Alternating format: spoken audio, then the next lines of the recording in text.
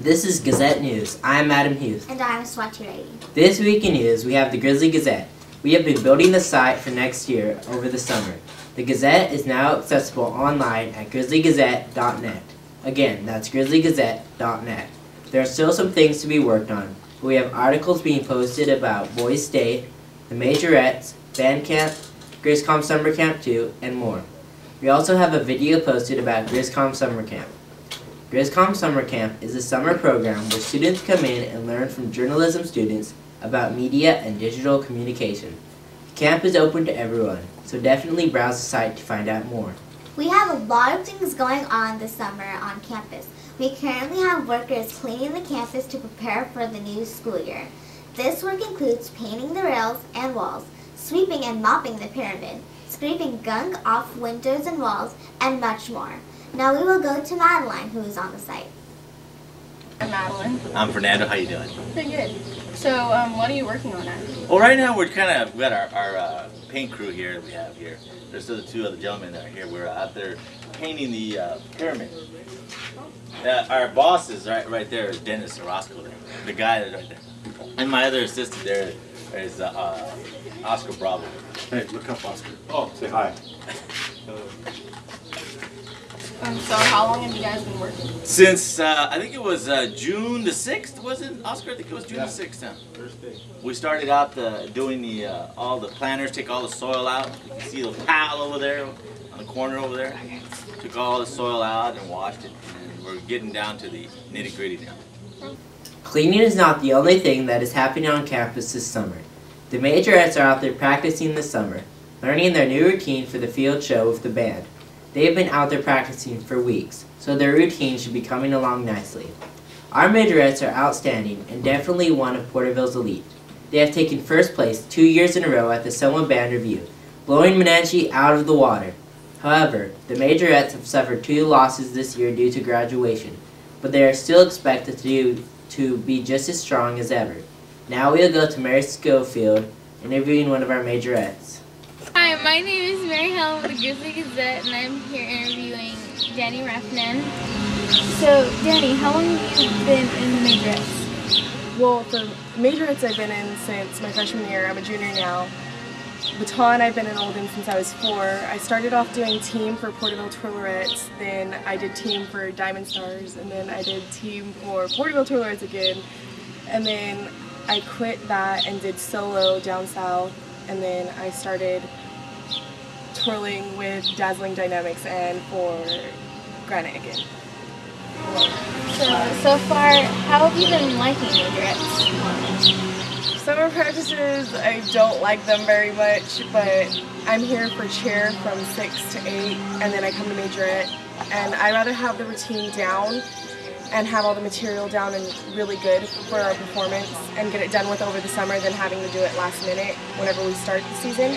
So I think it's better that we're doing it for summer practice instead of barely whenever we're performing. Speaking of field shows, band camp should be starting soon. Mr. Christensen has planned a video game feature for this year's field show. The band camp dates have not been declared yet, but it will be soon, so keep an eye out for that. Now to Bailey with weather. Thank you, Adam. Hi, I'm Bailey Bennett here with weather. This week we'll be in the triple digits. Today our highest is at 104, and our lowest is at 69. Thursday's highest is also 104, lowest at 69. Friday and Saturday our highest is 103, and lowest is at 60 or 71. On Saturday our highest is 103 and lowest at 70. There's no sign of cooling down, so we have to deal with the heat for a bit longer. We suggest that you stay inside and do whatever you can to cool off. Our allergy report for this week is in the medium with levels at 5.4. Well, that's it for weather. Back to you, Adam. Thank you, Bailey, for the report. Now we'll go to a commercial break, and we'll be back with a report of WASC.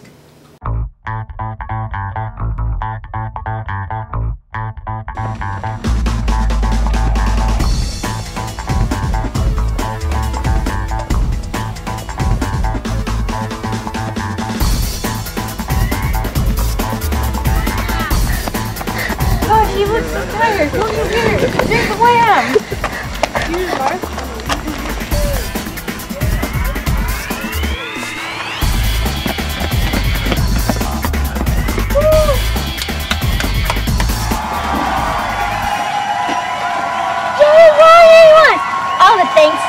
Wham!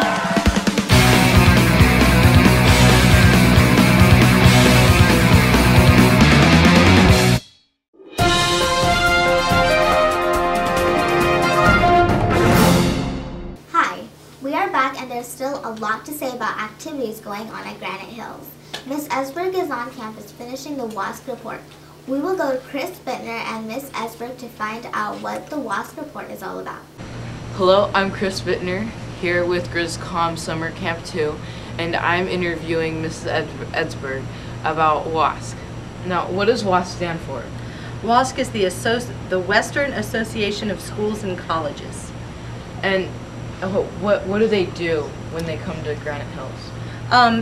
The visiting committee will take a look at our program, make sure that we've had our staff, our parents, our students involved in creating a plan of action that is uniquely Granite. What does Granite need, and what does Granite need to do to follow through with that plan of action? Okay, and when does WASC come, and what do they do when they come? The WASC Visiting Committee is coming October 5th through the 7th. They'll be here Monday, Tuesday, and Wednesday. While they're here, they'll talk with the leadership staff and kind of get an idea whether we implemented the program right. They have a plan of action. The plan of action is this wonderful manual right here that's dog-eared and written on, excuse me. Okay, and not during the school year, during the summer, what does WASC do? Well, this last 3 weeks has been a process of putting everything together. All year, we've had focus groups and home groups, and they've gathered data and had conversations, written up some of the report. We're going to take that. I'm taking that report right now and I'm putting it into the format that they want. So I've got to make sure all the data is correct. I've got to double check on everything. We're doing editing. We're rolling all of the writing over into one major document, and then categorizing all the evidence so that you have to prove everything you say. You have to prove. There has to be a piece of evidence attached to it. That's what's going on this summer. Okay, did you hear that? This is Chris Bittner reporting live with WASC, Mrs. Esberg, with GrizzComm Summer Camp 2. See ya. Thank you. Now we'll go to Erica Arcos with sports. Thank you, Adam. This segment on sports, the Grizzly teams are meeting up this summer to prepare for the fall season. We have the volleyball team meeting up in the gym and going over drills. Richard Lambie, the varsity volleyball coach, has been conditioning his players to be in good shape for the season. Also, he has been preparing the newbies so they would know what to expect during the season. We also have the water polo and football team meeting over the summer doing the exact same thing. Well, that's all for sports. Come back in the fall to hear a lot more about the teams. Back to you, Adam. In world news, the U.S. is prepared to offer up to $50 million for Mexican cartel leaders. The Mexican cartel is the most notorious drug cartel in Mexico.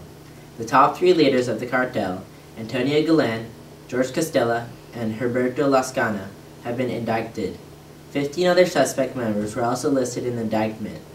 The State Department is offering rewards totaling up to $50 million for information leading to the capture of 4 top leaders and 6 other cartel lieutenants. In other news, a horrific flood struck Mongolia last week, leaving 24 dead and hundreds homeless. The International Federation of Red Cross and Red Crescent Societies are on the scene working with local authorities to distribute emergency goods to the flood victims. Well, that's all we have for this segment.